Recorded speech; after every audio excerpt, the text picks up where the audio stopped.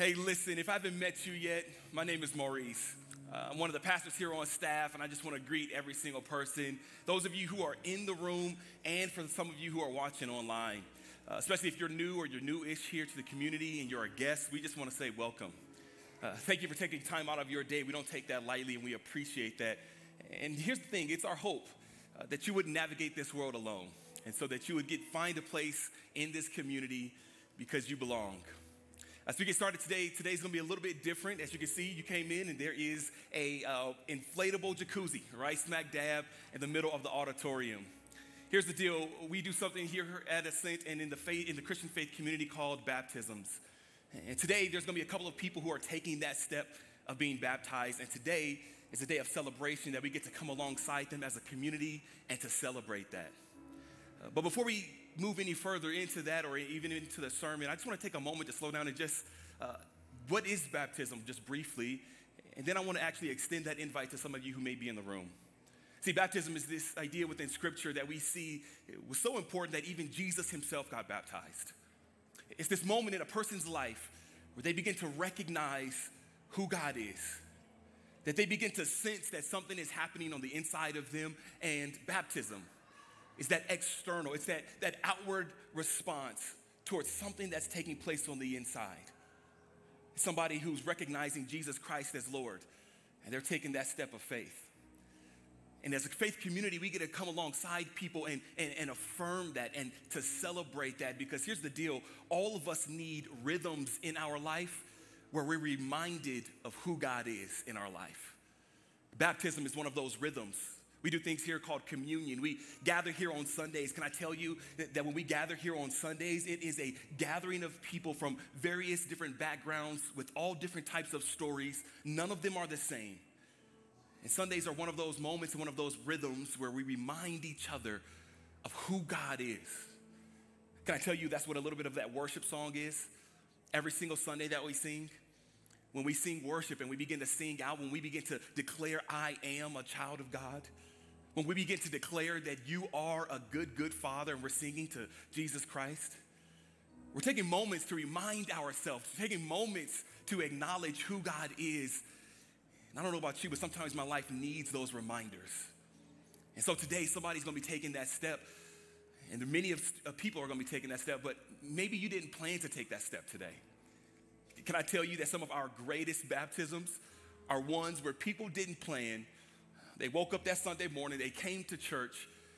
There was something about whether it was the setting or whether it was the worship or whether all couple of months leading up to that moment, God was prodding on their heart.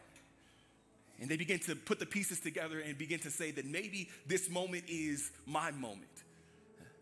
And as a faith community, we come alongside those people.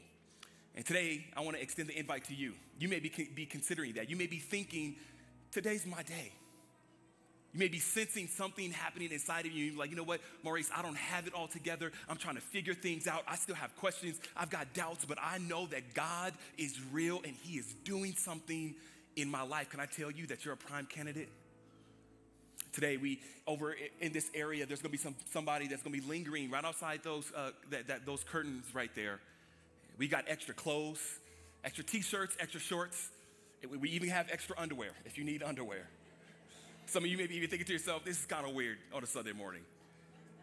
I guess what we're trying to communicate is no matter what we want to remove any obstacle out of the way to communicate to you, let nothing stop you from taking an amazing step that even Jesus himself took, because your story matters.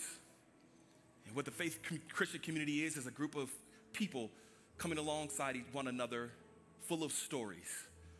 And today we get to lean into that idea of story and the story of the Christian faith community.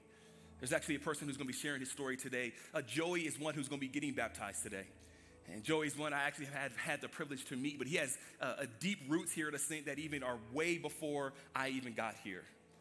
And Joey has an amazing story that predates me and probably predates some of you that's in the room. But as we step into this, I want you to be considering, is it not just Joy, is it you this morning that's going to be taking that step? Is it you that's probably thinking about that? If you have questions, if you're wondering, I'm kind of sitting in this space, but I need to talk to somebody, would you just meet us over here in that area, maybe right outside those curtains, and I want to extend that offer to you as well. As we lean into today's topic of story and gathering of people of stories, we decided to take a listen to Joey's story. So if you would look to the screens and listen up towards Joey's story. Well, good morning, Ascent. Hey, my name is Chris. I run our high school and middle school programs here, and I got to introduce you to Joe. This is one of the very first high school students I got to meet 10 years ago when I started this job here at Ascent. But you were here before me. So Joe, tell us, let's rehash a little bit. Like, how did you get involved? When did our relationship start? How did all that get going? Yeah, so it all started. I'm great friends with Bill's son, Jackson. Mm-hmm. And we would hang out Fridays and Saturday nights playing like video games.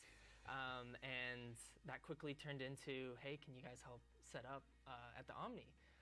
And so we would spend our Saturday evenings like setting up and then Sundays tearing down. And that quickly turned into when Ascent bought this building, helping setting up there, and that going into meeting you on Monday nights at Ascent. What do we call it? We called it Mancent. Called it Mancent. There's a lot of boys there. Since then rebranded, but it's appropriate at the time. And from there, that was, 9-10 years ago. Yeah. And that just quickly became such a great time, and didn't know that meeting you 10 years ago would develop into such a strong relationship today. Correct me if I'm wrong, but prior to coming here, you'd never been to church, like didn't grow up doing any of that? Yeah, my growing up, my family is Christian, but we were more of like the C&E, come here or go to Christmas and Easter services. Yeah. And then just when high school happened, this is Ascent became my home and the beginning of my foundation of faith, and actually hearing and understanding and believing the gospel in Jesus' story for the first time. So in just a couple of minutes, we get to baptize you, Joey, and following Jesus isn't new for you, but it's something about now, something about this day and this season felt like the time to go public with that. Tell us why. Yeah, it's something that I've been toying with for probably a good part of 5-6 years now.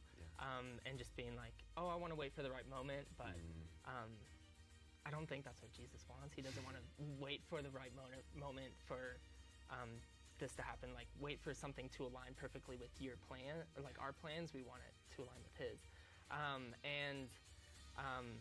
While I consider myself devoted to God, I think the next step in my faith is to publicly devote my faith to everyone and not just the people privately in my life. Jesus, when he was here on earth, he got baptized. He commanded people to do it. And I just wanted to live a life like Jesus. So I think baptizing is the next step for me. You live a life that I hope people pay attention to, and I love you making a step like this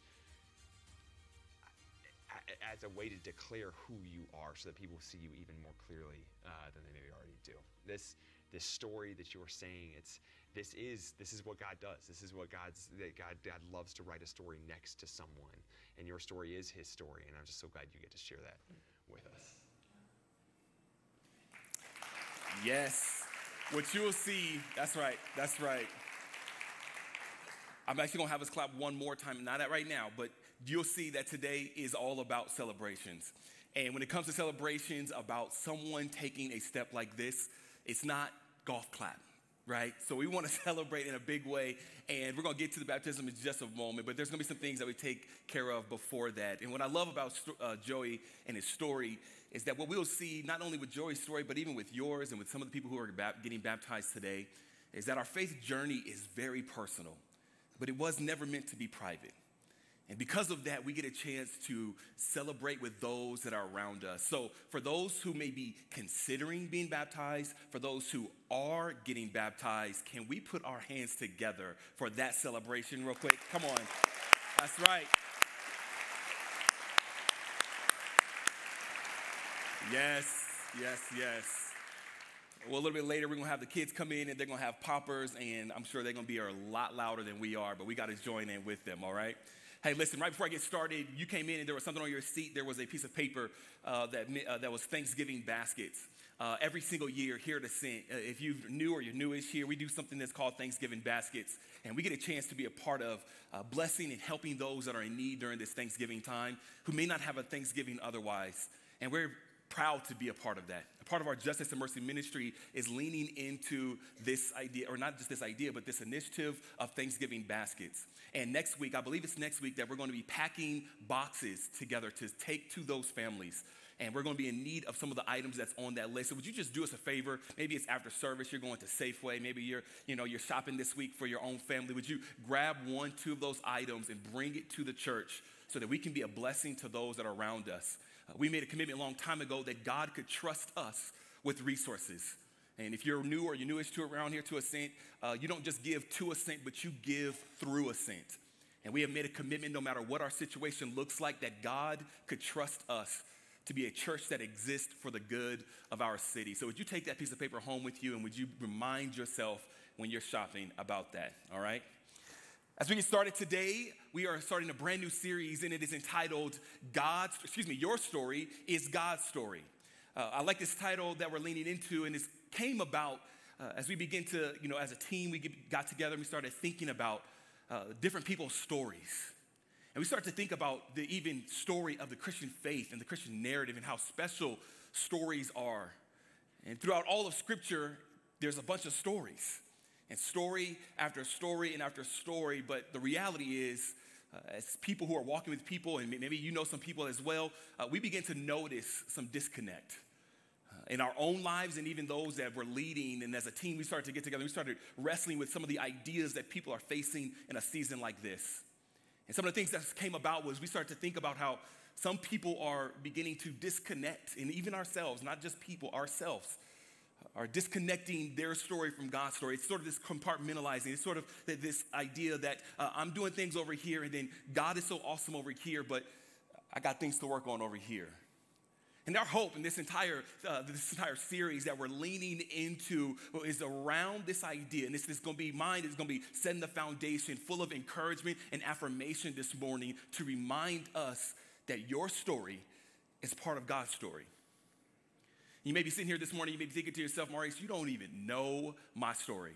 There's so much in my background. There's so many things that I deal with. There's so many things that I face. How could my story be part of God's story? As I've been teaching, as I've been preparing and thinking about this series, I've been thinking about what that means to us as a faith community and what it looks like when we come in alignment to say that, you know what, the good, the bad, and the ugly, there's been someone outside of myself that's been right along with me in my story. And truth be told, God's writing our stories still to today. I want to start our time together with a question. This question is, do you ever feel like no matter how hard you try, you just aren't good enough? Do you ever feel like no matter how hard you try, you just aren't good enough? Like no matter what you do, your shortcomings continue to get in the way of you being better? You do your best to be a good parent, and you watch your attitude towards your kids, and it's on the way to church that you've worked on it, and then on the way home, you find yourself with a bad attitude towards your kids. You adopt better eating habits, but it's short-lived because work is stressful, it's been a long week, and then you take a late-night snack or the leftover Halloween candy from your kids. How many of us, we try to have a better prayer life? We do our best to be better at, you know what, I'm going to commit to this. This was a good week, or a good Sunday, and that message was for me. And you know what, I'm going to try my best to pray. But you end up giving up because all you can think about is the sin that you keep asking forgiveness for. And it seems like that's the thing that gets in the way of your relationship with God.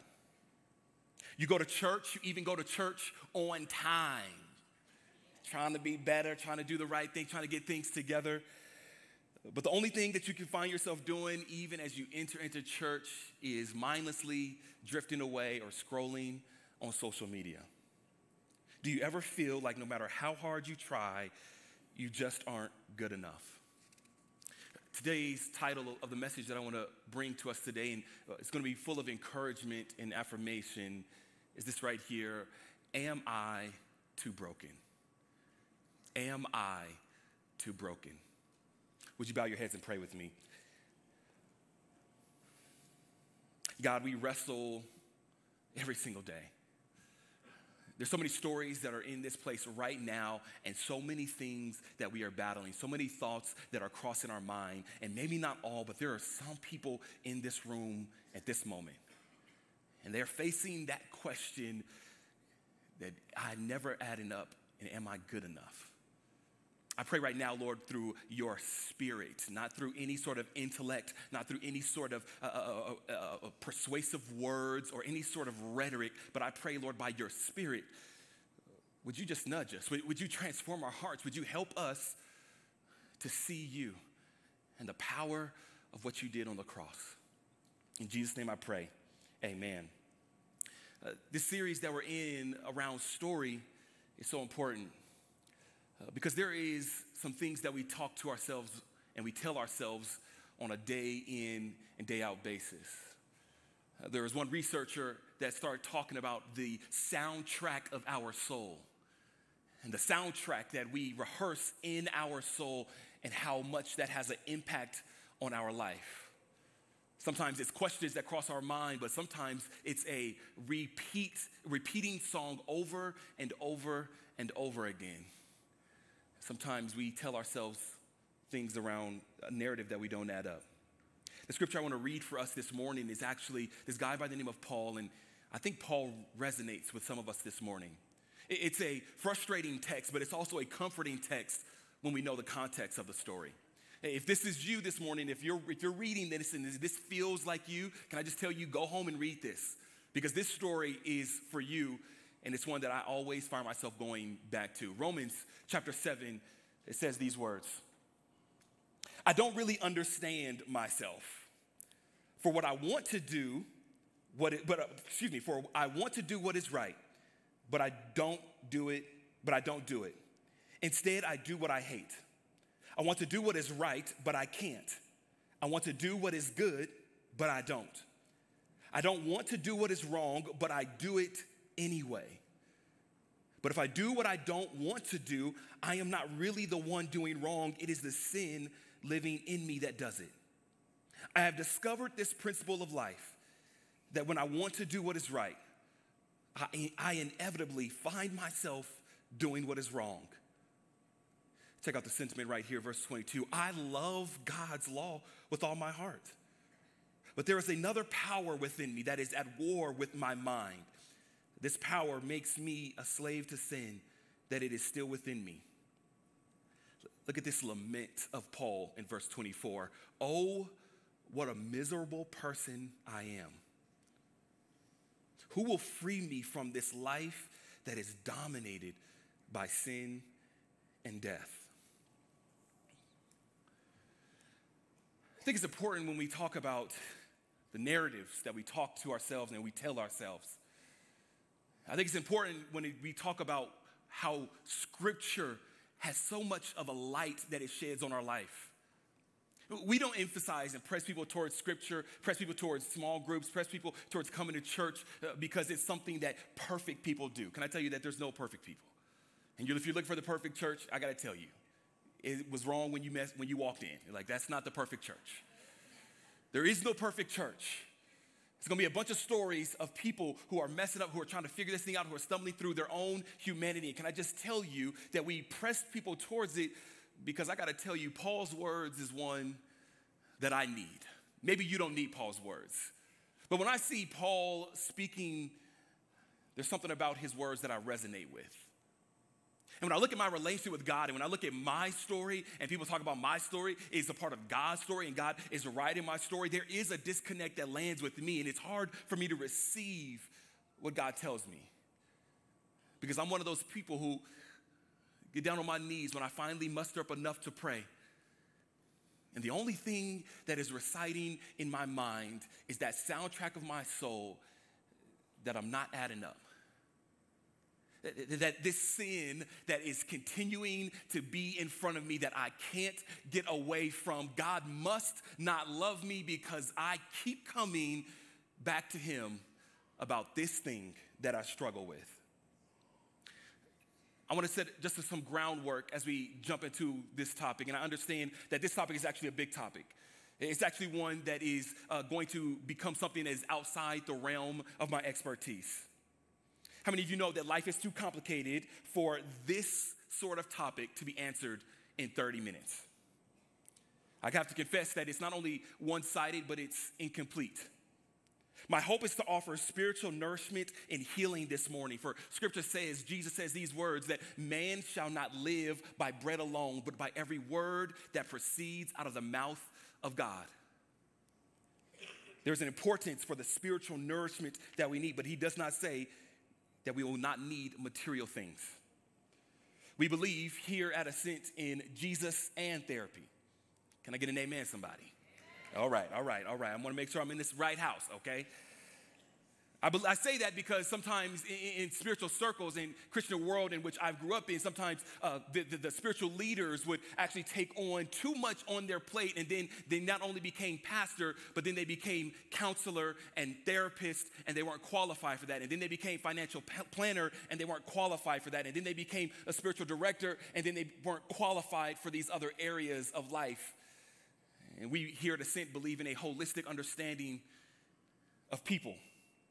So when it comes to this topic of sin, when it comes to this topic of struggle, when it comes to this topic of bad habits and us continually to fight through this life with that, we believe in a holistic understanding. But I must say, when I look at scripture, there's so much and sometimes even debatable, not only so much cause, but sometimes even debatable that all causes will have some sort of spiritual root cause.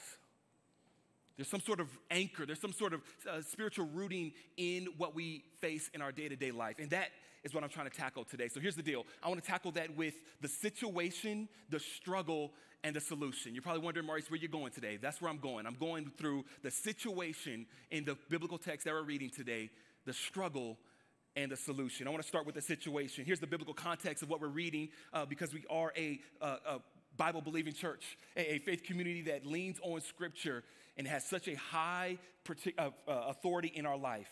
Biblical context of what we're reading today is this guy named Paul is writing Romans chapter 7. Paul is writing this. Paul is an apostle of Jesus, but Paul's life didn't always start out as an apostle. He didn't always start out as this cool spiritual leader who was planting churches and doing great things for God. You might have heard about Paul. His actually name before was Saul. And he was one that actually was well learned in the scriptures. By 5 years old, he would have been well learned in the first 5 books of the Bible. Paul has lots of accolades. He has a clean bloodline, which in that day was so awesome, was something that was particular for the elite, that you had a clean bloodline ethnically. But Paul also has a past. Some of us in the room have a past. Paul was a murderer of Christians. Paul was one who went around murdering those who called themselves Christians. A murderer turned follower of Jesus. Paul is writing this, but what I love about Paul is that when he writes, he does not remove himself from the struggle of humanity. In 1 Timothy 1:15, he talks about that I am a chief sinner amongst all. He says that God came to save all, and we must understand that I am the worst of them. But for that very reason, I was shown mercy so that in me, the worst sinners, Christ Jesus might display his immense power. Today, as we read Romans chapter 7, I want to highlight the subjects of chapter 7. And the subjects of chapter 7 is God's word and sin. If you read and you listen to Paul, he's talking about 2 things that are at work. And he's talking about, I love God's law. I love who God is. I love what God is doing. I love who God is. I love that the standard that God has placed in my life. Can I just tell you just for a little bit, just a pause and let you know that God has a standard for our lives. It's not one that he takes and he beats over our head because we'll never add up. He puts a standard in place because love has boundaries. Doesn't your relationship with your friends and your family that's full of love, or your spouse, it also has boundaries. Those boundaries are not there so that you can live a restrictive life, but it's there to say, this is how you express your love towards me. And God is saying, I have these things that are in place because I desire for you to express your love towards me as I have expressed it towards you. So he says, I have a standard. And Paul says, you know what? I love God's standard. That's fine. I love God's standard. I am all in on God's standard. But there is another power that is at work in me. Do you see the two subjects in Romans 7? He's talking about God's standard, and then he's talking about, but this thing I can't get over, this sin that I keep stumbling across is also at work. Like there's God's law that's at work, there's God's standard that's at work, but then there's also sin that's at work in my life. And I know that you came here, maybe you came here, this may be your first time, or maybe your first time-ish coming to church, or maybe you're just kind of trying it out again, and it's like, all right, here we go. The pastor's talking about sin. This is going to be one of those sermons. Can I tell you, this ain't that. Can I just tell you that sin was defeated on the cross when Jesus expressed his love for all of humanity? But sin is something that he says, I want you to be aware of, and I want you to flee from. I want you to make sure that you have an eye on, because it keeps me from relationship with you. Sin separates me from you. Sin is this intimacy breaker. And while there's nothing that can keep me away from you, and I will always express my love to you, sin will be something that tries to interrupt our relationship. So what Paul is doing here is he is acknowledging that even as a person who's trying to love God, love God's standard, I keep fumbling over myself. I keep fumbling over this particular sin. And the struggle that Paul has, that's the situation, that's the context, but then he goes into this struggle. And the struggle, one of the struggles is that Paul says, I. If you read all of Romans chapter 7, Paul says I over 20 times. And he says, I keep struggling, and I mess up, and I want to do what I want to do what's right, but I find myself not doing what is right, and I want to live for God, but I find myself not living for God, and I want to do what's right, but I find myself not doing what's right, and I want to do what I love, but I find myself doing what I hate. And he keeps saying over and over and over, I. There's this struggle that he has. And sometimes in our own life, don't we face that same struggle? Don't we find ourselves putting ourselves at the center? I had one person, a mentor of mine, when I was kind of lamenting and kind of talking about this struggle that I was having. And one of the encouragements that he pressed towards me was that, in some ways there's a sense of pride when all you think about is yourself. That even when you come to God, even in your time of prayer, even when you come to acknowledge who he is, it's about you. And there's some sentiment there that, of course, because God's calling me to come to him, and there's some things that I have in my life and all these things. And then he says, bring all of your cares on, cast your cares on me because I care for you. Bring your struggles to me. I care for you. Bring the anxieties, bring the things that you're facing because I care for you. And there is healing that is found in Jesus Christ. But there's also a side that I think keeps us from having a strong relationship with God because of the I struggle. Maybe this morning you have an I struggle. And every time you find yourself trying to do what is good, I gets in the way. Do you find yourself trying to live right for God? Or do you find yourself trying to be a better person, but I gets in the way? Paul is having this same struggle, and in some ways it's frustrating, but in some ways it's comforting. Because he doesn't leave us without a solution. There is a solution that Paul gives to us, and I think this is powerful. The solution that Paul gives to us is found in verse 25. He says, thank God the answer is in Jesus Christ our Lord. The answer is in Jesus Christ our Lord. Now, I want to attack this in two ways. I want to attack this in one way of simply saying that the answer is found in Jesus. And I come from a very awesome, strong faith tradition where we acknowledge the power of Jesus. We acknowledge that there is deliverance found in Jesus. When I say deliverance, what do I mean by that? I mean that there are some things that when we come to God that we were struggling with, and because of his power, we don't struggle with it anymore. I believe in that power. I believe that God has the power of healing in the things that we can find in him. But can I also tell you that in this walk, Sometimes we stumble and we get frustrated and we give up on this Christianity thing because we keep trying this thing and we think that, well, why am I not healed? Well, why do I keep facing this same struggle? Why is it that God didn't answer my prayer? Why is it that there was nothing that was given to me when I hear the testimonies, I hear people talking about it on Sunday and they're talking about all these good things, but why isn't that happening for me? There's not only a solution, but can I tell you that there's an unfortunate solution? What do I mean by unfortunate solution? There's a story in Scripture where God begins to talk about, where God begins to lean into this idea of the narratives and the labels that were given to us. And I want to land the plane here as this morning as we go into this thing called baptism and we start talking about what God is doing in our lives. Can I tell you that there's some labels and there's some narratives that many of us are carrying in this room? And in Genesis, this book, first book of the Bible, the whole story of Adam and Eve and God, one of the things that God, first things that he tells to humanity is, who told you that? Adam and Eve, they're coming and they're facing the things that they're facing and they're going through some struggles and the things that they're going through, and Satan has entered another narrative that was outside of God's narrative. And they begin to have shame. They begin to have the soundtrack of shame and guilt in their life. And that narrative and that label is all on their life and they can't get past it. And God is saying, who told you this narrative? Can I tell you, part of the solution that God offers us is not only a power that is found in him, but it's the labels that he gives us. See, the labels that we struggle with sometimes are that we're not enough, that I'm too messed up. Maurice, I have too much of a past. I should be further in life. I'm a horrible parent. I'm a bad spouse. My wife, my husband deserves better than me. I don't make enough. I'm not attractive enough. I'm too big. I'm too small. I don't meet the beauty standards that are shown on TV. I scroll on social media and I feel less about myself afterwards. There's labels. There's narratives that start to sink into our soul.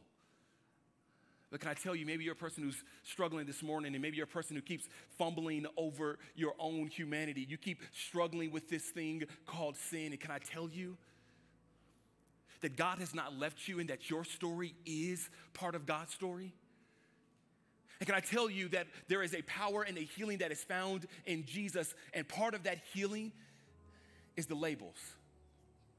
My wife has been powerful in this when it comes to some of the things that I tell myself. And I'm walking around the house and I'm being grumpy Maurice, and she hears me being hard on myself about something in particular. Then she comes to me and she scolds me. She says, Maurice, I'm not going to have that in my house. And she says, if you're not saying about you what God is saying about you, I don't want to hear it. It's a reminder for you this morning that I don't know what label you're carrying. I don't know what narrative you're having. I don't know what soundtrack of your soul that you're listening to this morning. But I gotta tell you that if it's not the soundtrack that God has given to all of humanity, you might want to watch it.